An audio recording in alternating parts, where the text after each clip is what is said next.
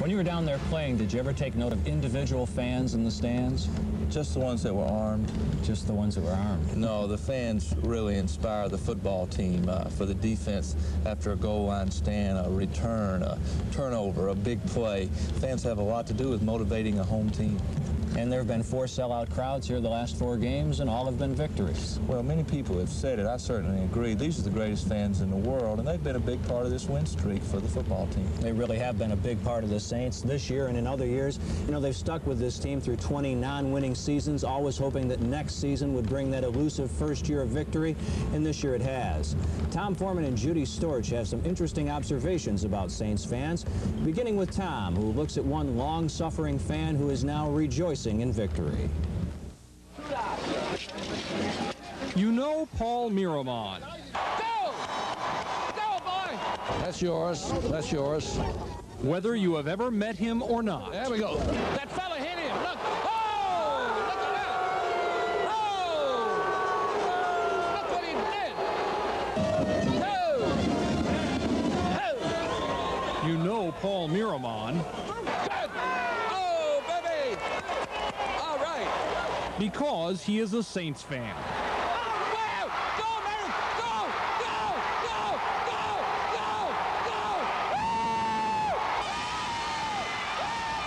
For 21 years since Game 1, Paul has been here among the Saints season ticket holders, with his wife Hilda holding forth hope for a team so often beyond hoping.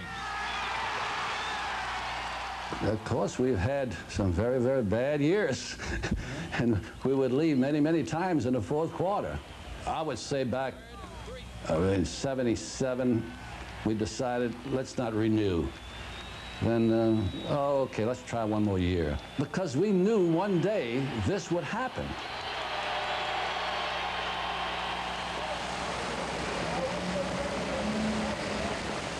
The Miramons live in a spacious old home in Araby. Their children are grown now, but the house is still crowded with Saints memorabilia, from the Saints Christmas tree to Paul Miramon's old seat from Tulane Stadium. He remembers every moment from every game. Well, it's a different football team now. In the past, we had a wonderful quarterback in Archie Manning for many, many years. But poor Archie had no offensive line, and he had to run for his life the whole 8 years. And now, as you can see, your quarterbacks have a little time to throw the ball now. I don't think they'll lose. They may lose a game now and then. I don't think they'll win every game, but they're not going to have losing seasons anymore. No, positively not. We are going to be winners from now on, and I'm going to be very, very proud.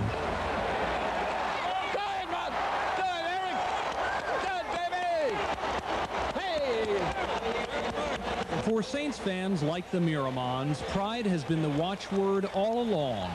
Pride, hope, and the sheer love of a game. Well, it's the excitement that goes with it, you know. It's just a little bit of, I don't know, the band, just everything. You put it all together and it just makes a beautiful Sunday. Let's go, Bobby. Let's get this touchdown. Here we go. Here we go. Here we go. You know Paul Miramon. After 21 years, he's a winner too. Oh, I think we're going all the way. I really do. I sincerely believe we're going all the way. But we're not going to be losers anymore, I'll promise you. I'm Tom Foreman. They start him young in New Orleans, right down to the diapers. Who's the youngest Saints fan? The youngest Saints fan, maybe, but as a female, Little Max is not alone, not by a long shot. Have you ever noticed how many women follow the Saints? Probably a lot more than in most NFL cities. The Saints. I love them. Love them to death. Gone are the stereotypical Sundays with men in front of the TV and women pulling their hair out. But maybe that was never the case in New Orleans, especially if you listen to the experts. I've been coming for 21 years. What do you think of practice? Football.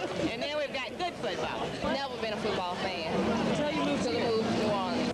It's tough to put put your finger on why, but the Saints have apparently had a devoted fan club of women from the beginning. Just the atmosphere and everything is Saints still to the Saints set.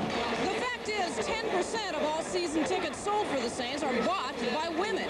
Even that is a small fraction of all the women who actually go to the games. And talk about a football field of reasons.